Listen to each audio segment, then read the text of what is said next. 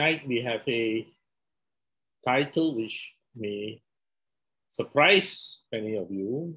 It's called Of Cards and Shadows. And please allow me a little bit of time as I share my screen.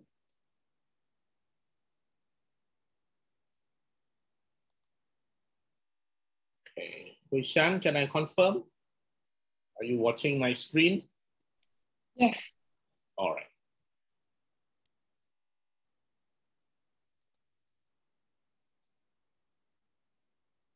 All right.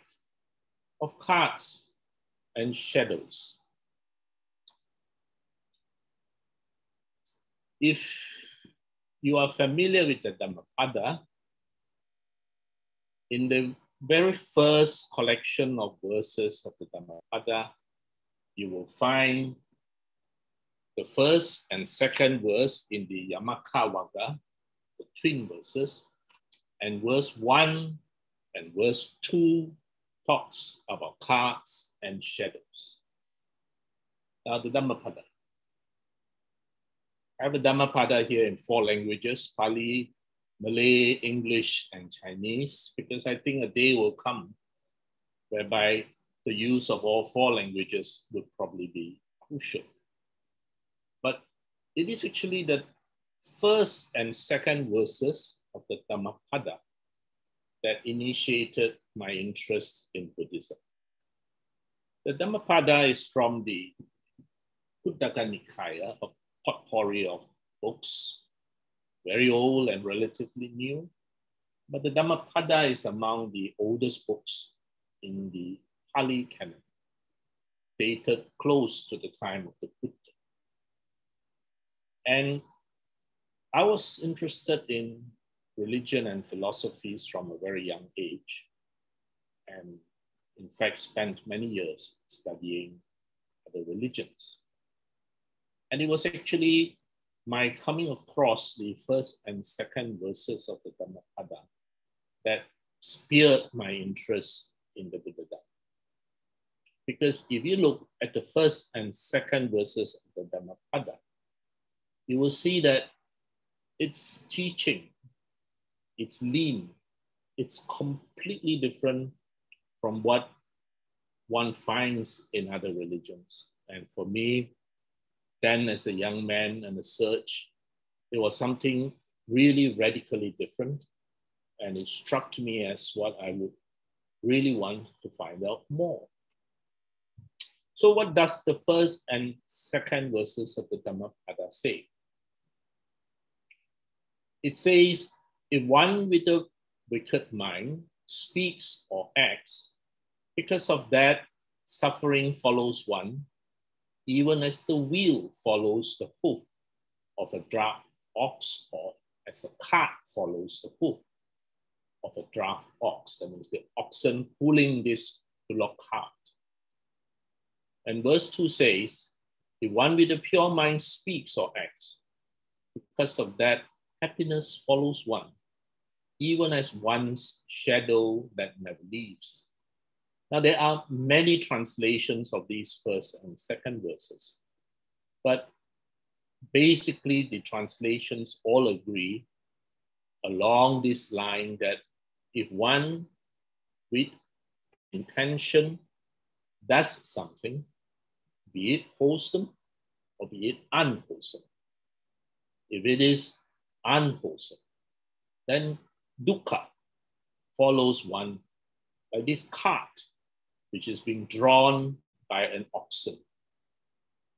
And if one with a wholesome mind speaks or acts with that intention to do good, because of that, sukha, happiness, follows one, even as a shadow that never leaves. Now, these 2 verses are actually extremely profound because it goes way beyond what we superficially read.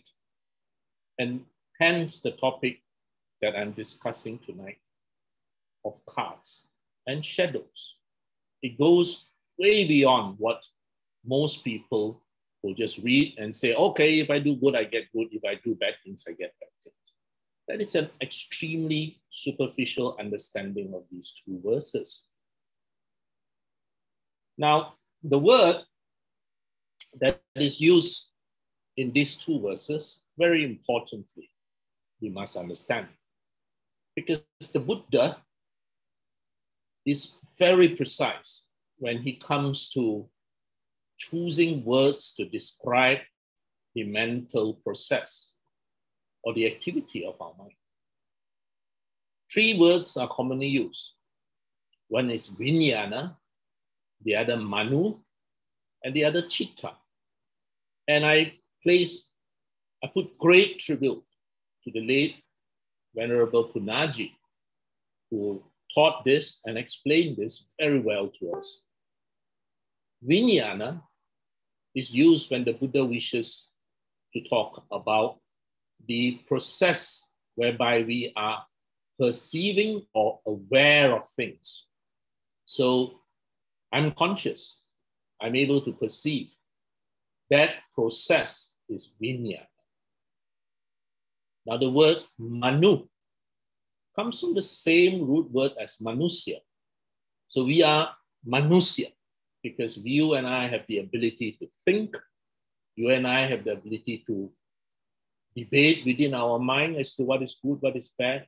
We are able to cognize the thinking process. And hence, the word manu is used when intellectual or interpretation or analytical activity is going on with regards to what is perceived. And so this same word, manusya, as in human beings, because we have the ability, after evolving the neocortex, to argue, to logically deduce, to come up with works of beautiful music like Mozart, beautiful literature like Shakespeare. And finally, chitta. Understanding Malay, we understand chitta much better. Sukha chitta, for example, or dukkha chitta, for example. They're all Pali words. So chitta is with reference to the affective process or our emotional reaction when we are perceiving something. So if I perceive durian, my chitta is, wow, nice food coming. I feel so happy. While Sister Eileen, if she sees durian, she runs for her life because her affective process is one of revulsion. So the Buddha was very specific with his words. And in the first and second verses of the Dhammapada, the word the Buddha used is manu. Manu, ubangama dhamma, which is often interpreted as mind is the forerunner of all phenomena. But that word mind goes beyond and much more above the English word mind. Because here the Buddha is saying, manu, our intentional decision. Our decision after analysis, after cognition, after interpretation, and we say, I want to do this. That manu, that cognitive process of reasoning, argument, debate within our mind, coming to a decision to do or speak something, is the forerunner of all things. This manu is the chief. If this manu has an impure intention, then when we act, either through body or speech, dukkha follows us, like this cart which is being drawn by the oxen. And similarly, in the second verse, manu, ubangama dhamma. It is this intellectual process, this cognition, understanding, interpretation, debate, logic, rationalization, and finally decision. These precede our action through speech and mind and body. And if our intention is wholesome, good, then happiness follows him like a shadow that never leaves. So I hope this very important part is understood. Vijnana, Manu, Chitta. In the first and second verses, the word used is Manu. So it is Dr. Surya's intentional decision after her cognition, her rationality, her argument, and her decision to do something that gives rise to this karmic consequence or karmic chain of events. So Manu, Pubangama Dhamma. So the late Bhante Punnaji interprets this as cognition precedes all experiences. It predominates and even creates them. With unwholesome thought, if one speaks or acts, then pain follows, as the carriage or cart will follow the animal that drags it. And the opposite, if you do something with full intention, wholesome, and then it's like a shadow which follows us. Now, an ox pulling a cart, there is not even a moment's reprise, be it bright or dark, a smooth road, or a pothole track, or a muddy track. Dukkha is there. The burden of dukkha is ever present until the cart is unyoked from that poor beast of burden. The difference being only the degree of pain and suffering. So when we have a toothache, there is not even a moment's reprise. It's either more pain or less pain. And until the dentist fixed it, the only difference is the degree of pain and suffering. All right, so much of our dukkha, we moan and we groan, we complain bitterly because it is like that. We are very aware of it. It does not leave us. However, on a good road, a nice smooth road, the load may feel easier to bear, while on a bad track, the pain is many-fold more. So even if it is dragging a cart or a carriage, the conditions still come in. Whether it's a good road or a bad road, uphill, downhill, all these conditions will also affect that dukkha that is being borne by one. Now a shadow. In verse 2, the Buddha used a shadow as the metaphor. Now, a shadow is weightless. We do not even feel its presence unless you decide to take a look on the ground and your own shadow. How many of us pay attention to our shadows? None of us, in all reality, in all honesty. So actions that we have done, wholesome ones, that results in, for example, good vipaka or fruits, they follow us weightlessly, like that shadow. And many a time, we may not even be conscious of it.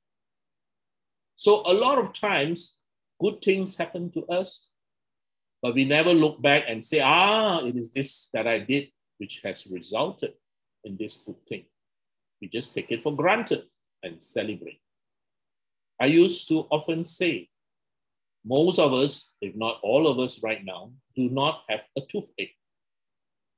How many of us are ever grateful that at this point, we do not have a toothache or migraine or something worse? We just take it for granted. But dear Dhamma brothers and sisters, also be aware that there are good reasons that the Buddha used a shadow as the metaphor. Because when is a shadow most prominent?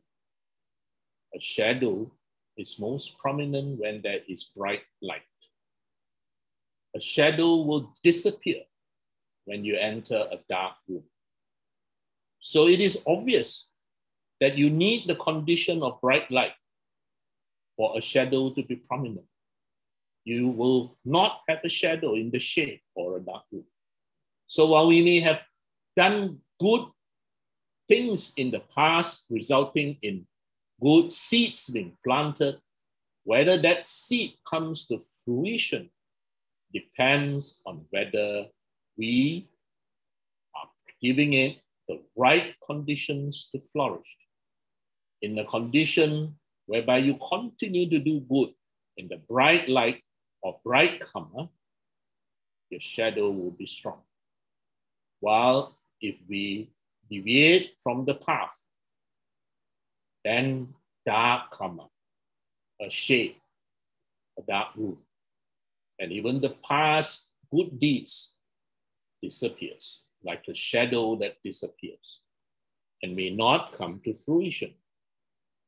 So this is something important for us to realize, whether we are creating a perpetual haze of dark clouds because of greed, hatred, ignorance, or we are doing good things, allowing good seeds planted previously to come to fruition. The consolation is a shadow will return as soon as you are in the light, no matter how long a shadow is missing. And we are, of course, similarly, or dragging along our cartloads, our carriages of suffering.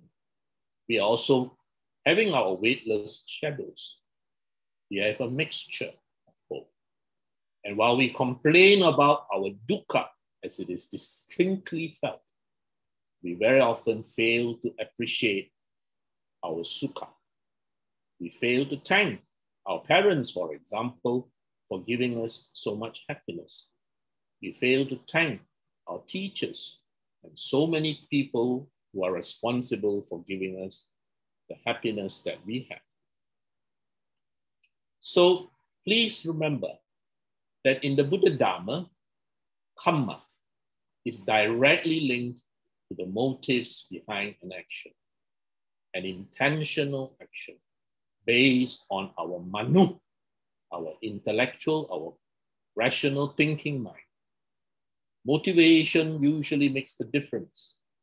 Did we do that act because we want to help or we want to harm?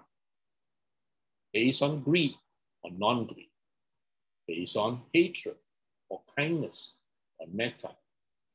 So karma is merely the cause, the seed that we plant.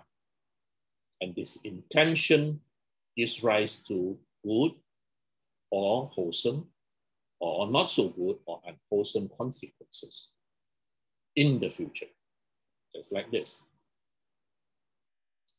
So please remember, karma is different from the result of karma, which is also called vipaka. Karma is just the cause in the chain of cause, condition, and effect. And as mentioned, whether its intention is wholesome or unwholesome, that is what we are doing. That will give rise to results in some distant future or near future. Now, all of our intentional actions will leave a mental imprint. To put it in modern psychological languages, it's a mental imprint in our mind that we leave. I like this, I like this. You know that sequence of metal balls hanging, and then you lift the first one, you let it go, and it goes knock, knock, knock. This remains stationary, while the furthest one will swing. And if you put this in a place where there is no gravity, no air, no friction, this will literally go on eternally. It will not stop. Our karmic seeds, that mental imprint is something like this. So whether it's an action through the speech or act, we will create this mental imprint. But the Buddha made it also clear that if it is an involuntary, unintentional action, then that does not create the karmic seed, because volition or cetana The most important factor in determining karma is absent.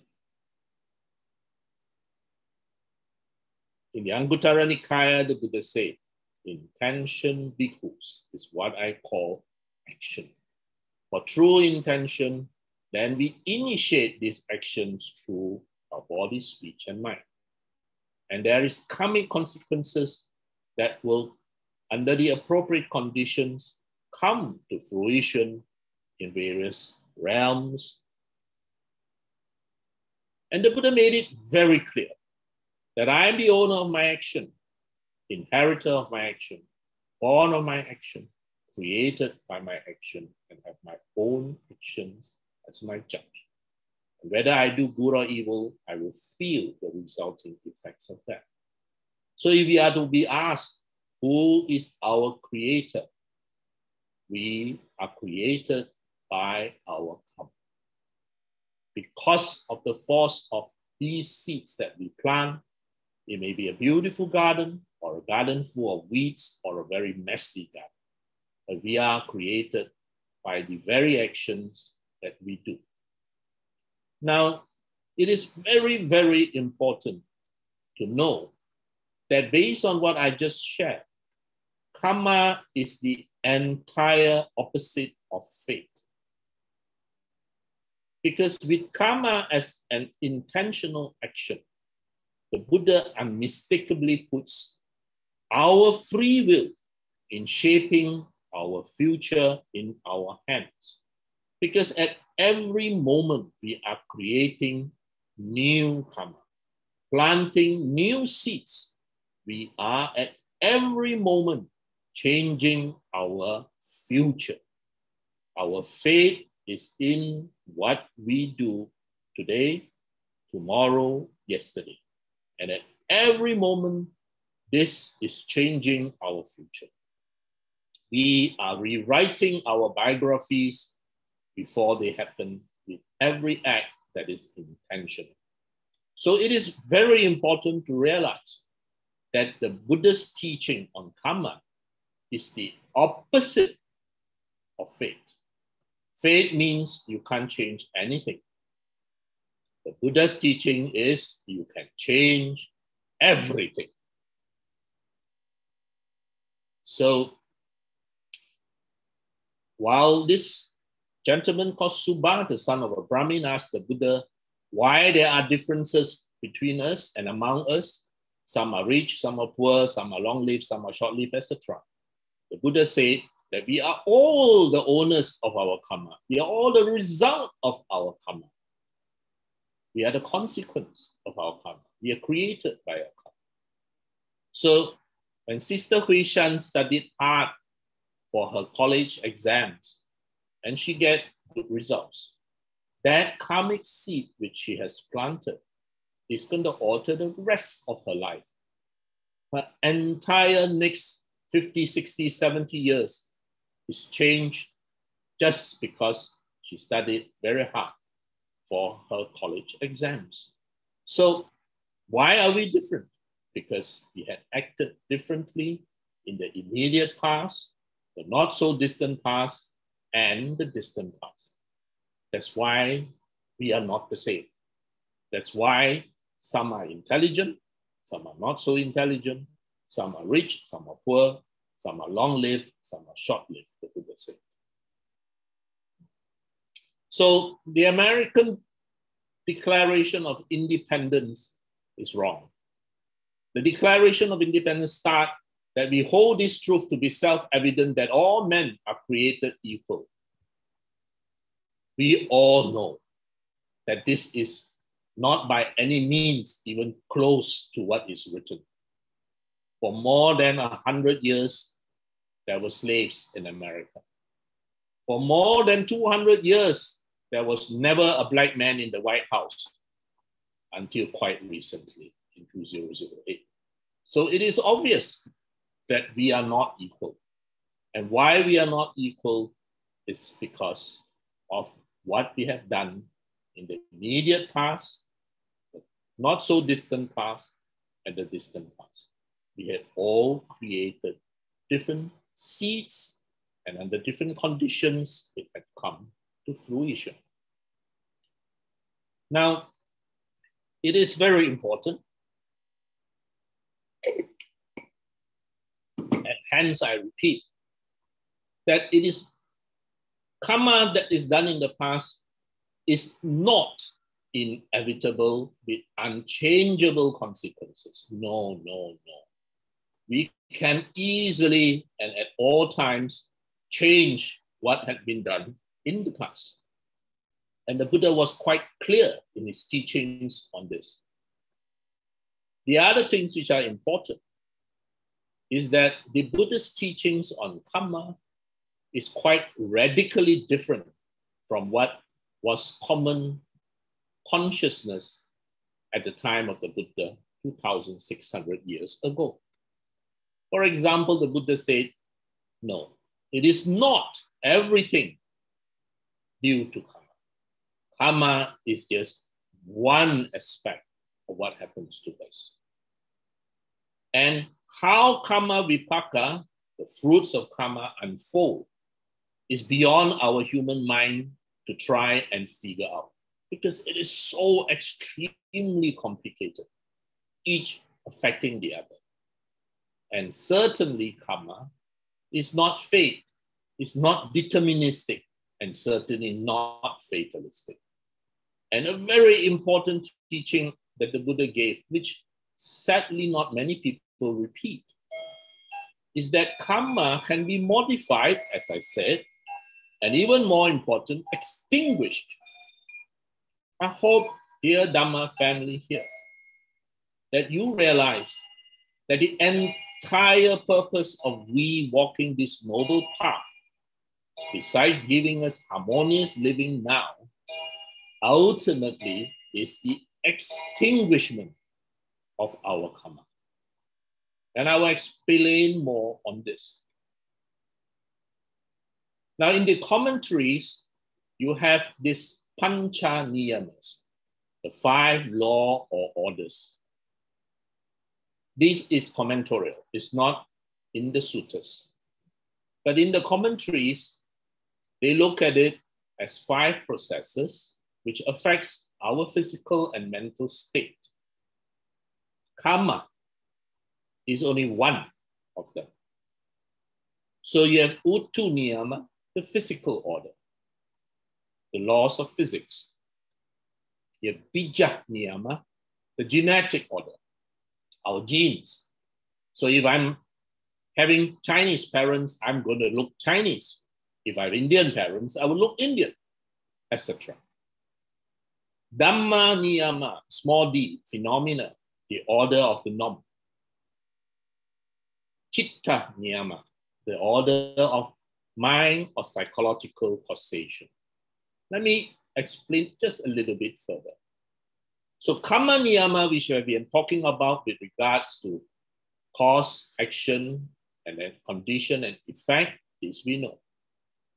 Uttu niyama, the physical order, like all the physical conditions of rainy weather, cold weather, lightning, etc.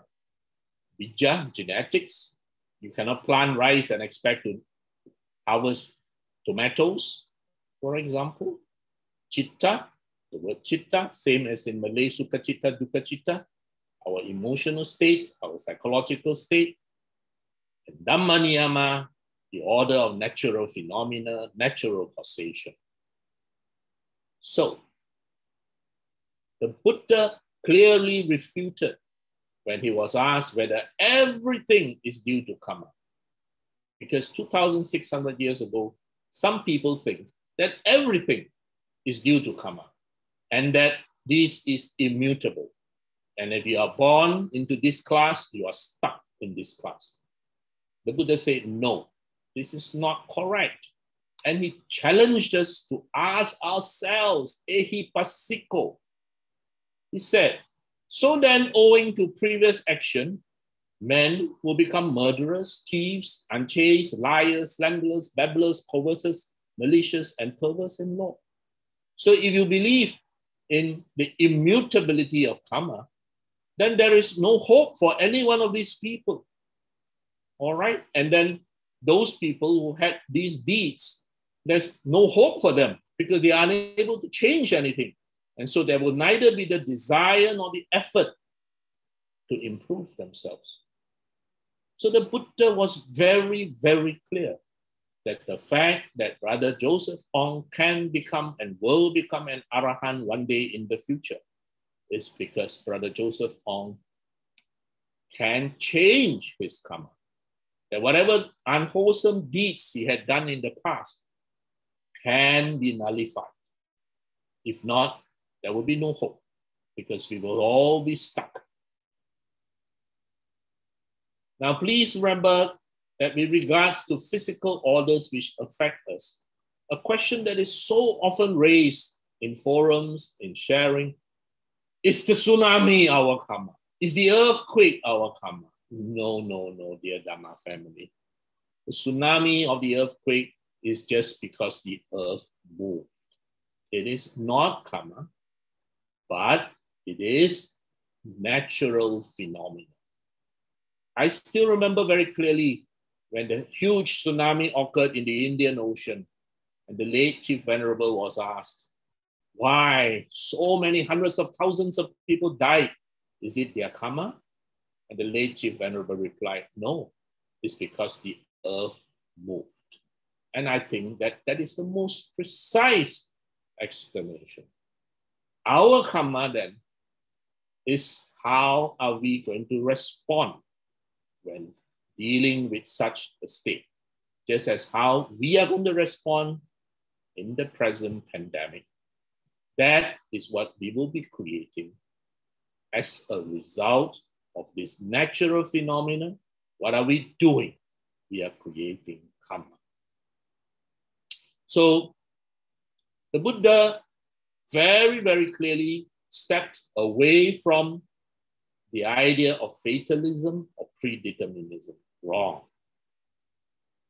Buddhism teaches cause and effect, not things that are determined. And the Buddha rejected three things. First, past action determinism. That means whatever is done in the past, you can't change. It's immutable. The Buddha said wrong. If in that case, there will be no hope for any of us because we'll be stuck. A bad man will always be a bad man. All right? A bad act will always affect you negatively.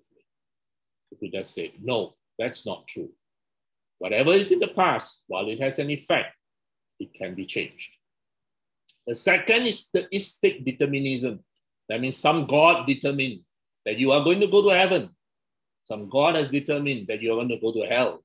Some God has determined that you are going to be stupid. The Buddha said, no, this is not true. And the third that is viewed by Buddhism and taught by the Buddha is called accidentalism, which means everything is by chance. And the Buddha said, no, that is not true because things occur by cause, condition, and effect. It is not completely by chance. And I still remember being taught by Ajahn Brahm. He said there is no such thing as coincidence. There is no such thing as, oh, how coincidental. He said no. Things are not coincidental. Things are because we create the cause, condition, and a result has come about. So please, brothers and sisters, if there is one thing you bring home, is everything the result of bad past karma? The answer is no. If everything is the result of past karma, then whatever we do now in our spiritual life will not change anything. It will be useless. And that would be determinism. Is our future determined by some gods who say that you are in what class or caste? No. The Buddha clearly said this is not true. Our lives are created by our actions. While we do not control all, much is within what we intentionally do. Of course, as I mentioned just now, there are other things which affect us. From the commentorial tradition, you've got that 5 things. In the Abhidharma, you've got the 12 pairs, the Punna. So there are many things which affects us besides karma. So every time we intentionally do something, we actually modify our stream of consciousness. Just like you made a decision to attend this sharing tonight. If I am successful, your stream of consciousness, your line of thinking would have changed slightly. The person we are now is very much what we had done in the immediate and distant past. That is what creates us now. I used to wear thick spectacles, high myopia. Because of my cataracts, I had to go for surgery. That decision to do surgery has now changed my need to wear thick spectacles. I'm only wearing blue filter lenses now. So every time we make a decision to do something, we are changing a little bit of our present. So what we do now will make the person we will be tonight, tomorrow, next month, next year. What we do at every moment, brothers and sisters, please know, will change our future. There's a sutta, a pretty short sutta in the Anguttara Nikaya, called the Sword Crystal Sutta, which I hope everyone here will be familiar with, because it's a wonderful way in which the Buddha taught us about karma. Basically, the Buddha said, if you are to take a lump of salt, and you throw it into the Ganges River, and now you take back, let's say, a cup of water from that Ganges River. 2,600 years ago, the water was fit for drinking. And now he said, you drink it. Will it be salty? Well, the answer, of course, everyone said, no. Because of the great mass of water, it will not be salty. And the Buddha said, you put the same amount of salt, the exact same quantum, into a glass of water. Dissolve it. And now you drink that water. Will it be salty? Yes, of course, they said, it will be salty. Now, this metaphor is a fantastic way of teaching us of the effects of the seeds that we plant. This, for example, could be a good or a bad act that we have done. But depending on the conditions, the amount of water, that good or bad act may or may not come into fruition. So our past karma does not invariably ripen because of this. It is not always the case, and neither is the consequence the same, because these conditions, our overall character, our personality, what we have done, will have made a change. The Buddha even gave another example here. He said, all right, let's say Brother Joseph Wong has durian plantations. Or I know for sure, Sakya Inn chairman has durian plantations. His family's durian estates. So if somebody is to go into that durian estate, whom he has never seen before, doesn't know, and the dogs started barking, they came out and they saw this man stealing the durian. What would be the likely consequence? The dogs will go after him. The man will probably get caught, all right? Brother Tan, being a kind man, will probably give him a scolding and let him go. Not so kind person will bring him to the police. A ruffian might beat him up, etc. But let's say now it's Brother Joseph Wong, long-term resident of Malacca, well-known among the Malacca people. And he's the one who is taking the durian. And Brother Tan comes out, sees Joseph and says, hey, Joseph, what are you doing? And Joseph says, I've come to sample your durians, my friend. I heard it is wonderful. And what will likely Brother Tan do? Oh, welcome, Joseph. Do take some home for Brother Punna as well. The very same act, but different outcomes because the conditions are different. So the Buddha said, that the amount of salt could represent good or represent unwholesome actions, but its consequence can be very different for two different persons. Depending on the conditions, the fruit will be different. Now, since the workings of karma is so dynamic and every moment changing, so is our so-called fate or destiny, not fixed, but dynamic. We have the free will to completely overcome whatever past unwholesome deeds by refraining now and in the future. Do lots and lots of good, wholesome acts. It is like dissolving a lump of salt that is unwholesome in the mighty waters of the Ganges. All that mighty water is the good deeds.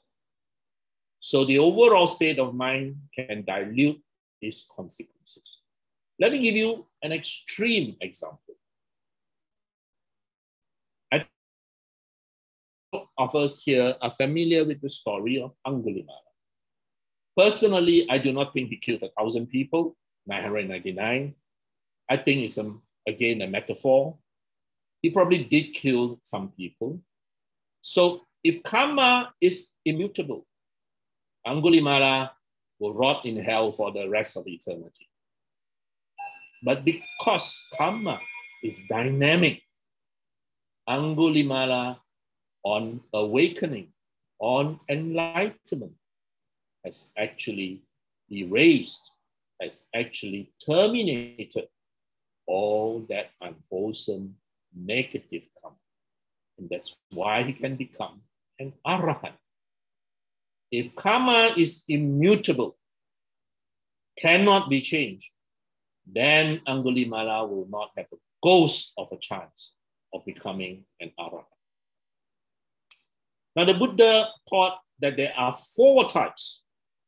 He taught clearly that there is dark karma with dark ripening.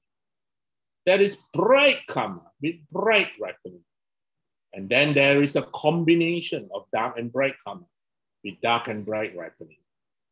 So we are clear about this. This is really pure evil, pure greed, pure hatred. This is pure altruism, which is sad to say, hardly exists. Most of us do acts with a combination of dark and bright karma. That is, while we do lots of good deeds selflessly, a lot of the times that good deeds is tinged by what do I get out of it? What is my future return? Aha, I sure have very good life because of this. Aha, my son sure get good girlfriend, etc., etc., etc. So this is what the Buddha said, a combination of while it is bright, we still have that ego, that self, that what do I get out of it? That tinge of greed. And because of that, the result is a mixture. That's why you have dark and bright ripening. You all may remember the story I've taught many a times. When Bodhidharma went to China, he had such a huge reputation as an enlightened master that the Emperor Liang Wuti, Liang of the Liang dynasty, asked to meet him. And there Liang Wuti asked the Venerable Bodhidharma 3 famous questions. But the first question is what is important here today. The Emperor asked Venerable Bodhidharma, I have done so many good deeds. I've given land to so many monasteries. I've allowed so many monks to be ordained. I have given so much food. And in fact, vegetarianism in Mahayana Buddhism, Chinese Mahayana Buddhism, is because of Emperor Liang Wuti. He gave imperial edicts which mandated that all the monks and nuns must be vegetarian. So he did lots of good things. Nobody dispute that. So he asked the Venerable Bodhidharma, all these good things I've done, how much merits do I have The Venerable Bodhidharma looked at him without a blink of his eyes, said, none whatsoever. Zero, kosong, ile. The emperor, of course, was not too pleased. It was only much, much later when he consulted his own teachers that they told him that Bodhidharma is right. As long as you are doing things with a mind of thinking, how much merits do I have? Your 15 minutes of fame is all it brought. So this is number 3, a mixture of both. Now, what the Buddha teaches to practice is the karma that is not dark nor bright. And this karma leads to the end or exhaustion of karma. This is not something we talk about often. I think we should be talking about this much more often, because what the Buddha taught goes beyond 1, 2, and 3. He wants us to have the end of karma. And this, the Buddha said, what is the practice leading to the end of karma? It is just the Eightfold Path. Right will, right intention, right speech, right action, right livelihood, right effort, right mindfulness, right stillness. This will lead to the 9th, right insight knowledge, and the 10th, right liberation. And right liberation is the end of karma. So why do you assume that bad things should not happen to good people? Often I get asked this question, again in sharings and in forum. Oh, so-and-so has been such a good man. Why did such a bad thing happen? Oh, so-and-so has been such a wonderful, kind man. How did he end up with such a horrible illness? Now, the reality is, why not? I remember in my early years, I read what Venerable Sumedo taught. In his monastery in England, a lady was with a very sick child. And the lady asked the Venerable Sumedo, look around, see all the other children, they are so healthy. Why is my child always so sick, coughing away? Venerable Sumedo, without even a blink, replied, because he is born. It took me a while to learn that lesson, but that is the truth. As long as you are born, whether it's Dr. Surya, Brother Jusing, Joseph, whoever, you are going to have the first noble truth. Aging, sickness, death. No one can escape. Seng Lao Bing Su. They are part of this parcel of life. So the reality is, why not? Why are you immune? I often will use this description that you being a vegetarian will not stop a bull from charging at you. All right, think about it. This is important. Remember, karma is only one thing which affects us. There are many, many other things. You in the path of a bull is a wrong choice. So let us avoid unwholesome deeds so that we do not create the conditions for it to pull, for us to be like that oxen to pull a heavy cart. Let us continue to do meritorious deeds. All these are familiar to every one of us. These meritorious deeds, under the right conditions, will come to fruition. They are our shadows. We may not even remember these deeds after we have done it. It does not matter. How many of us remember our shadows? We don't. And please remember, dear Dhamma family, all the good things we have now, all that sukha that we have, is a result of what we have done today, yesterday, last week, last month. In the Buddha's teaching, it is all overnight rise. It is what we have done today, yesterday, last week, last month. It is all overnight rise. Now what we do is creating new rights. So it is entirely up to us to live our lives. Karma will take its effect accordingly. Now, karma is, of course, accumulative, like that pendulum with the many metal balls. If you put it in a vacuum and no gravity, it will go on eternally. It will not stop. The only reason it stopped is because of friction and gravity. So good karma will lead to good conditions and results. Bad karma will lead to unfavorable states, and most of our action is a mixture, as I explained. Please, Dhamma family, take home this message. Our awakening, our enlightenment leads to the end of karma. Typically, we do not think of ending karma. Most people will think, I do this good act, good result. I do this good act, I will be happy, I'll be well, blah, blah, blah, blah, blah, blah. But the Buddhist teaching of the Noble Eightfold Path, beyond harmonious living now and in the present, is the way that leads to the end of karma. Instead, we are expecting to rely on it instead of trying to end it.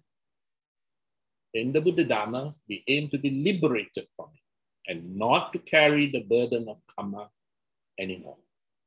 So, to be beyond karma is what I'm sharing down. And that seems incredible to many people, but the complete set is not Eightfold Path. It's a tenfold path of 10 right things. The Noble Eightfold Path of right view up to right stillness, with the addition of right insight knowledge and right liberation. What is this liberation? It's a liberation from all that binds us to samsara. So among the 4 kinds of karma that I taught just now, what is important is the 4th kind. And Nibbana is freedom from karma and its results. Nibbana is freedom from samsara. So merits, which is a poor translation of the word punya, which means all kinds of actions that cleanse and purify the mind of the doer. If you can understand what I shared just now, how can merits be shared? Because punya is good karma. We must remember the Buddha teaching us, I am the owner of my karma, heir to my karma, created to my karma, etc. So how can it be shared with others? I often joke that if karma can be shared, when I die, I am going to will and distribute all my bad karma to all my good friends. Of course, it cannot be done. It is not like a cake which can be cut into pieces and handed out here, you saying this is yours, here, Joseph, that's yours. Instead, what we are doing is not sharing, but dedicating one's punya to other beings. For example, somebody has passed away. We had a sister whose mother passed away.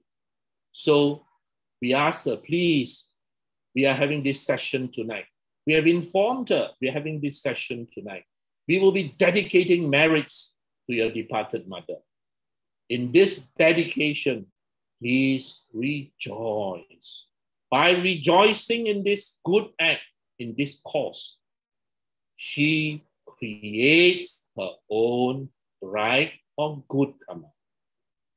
That will lead to the direct cause of her happiness.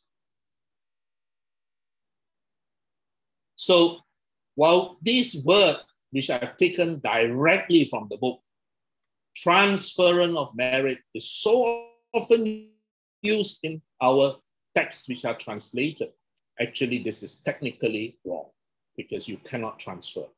You can only dedicate. In Pali, anumodana. Anumodana, rejoicing in others' good deeds.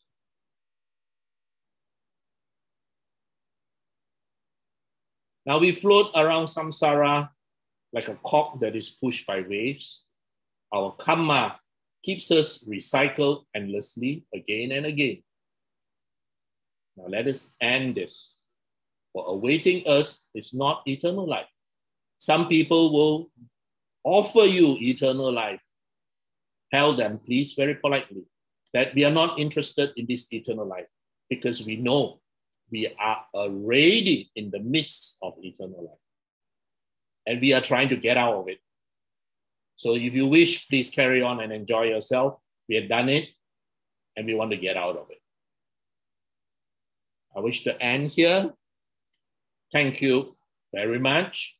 And as I mentioned, tonight's sharing, I'm particularly thinking of two persons, which Sister Hui Shang will mention in name. One of them is very sick, and I wish to dedicate whatever good in this sharing to this brother, that he may have the right doctors, the right treatment, so that he may have peace, that he may have happiness, and he may have relief from his sickness. Thank you very much, Dhamma brothers and sisters.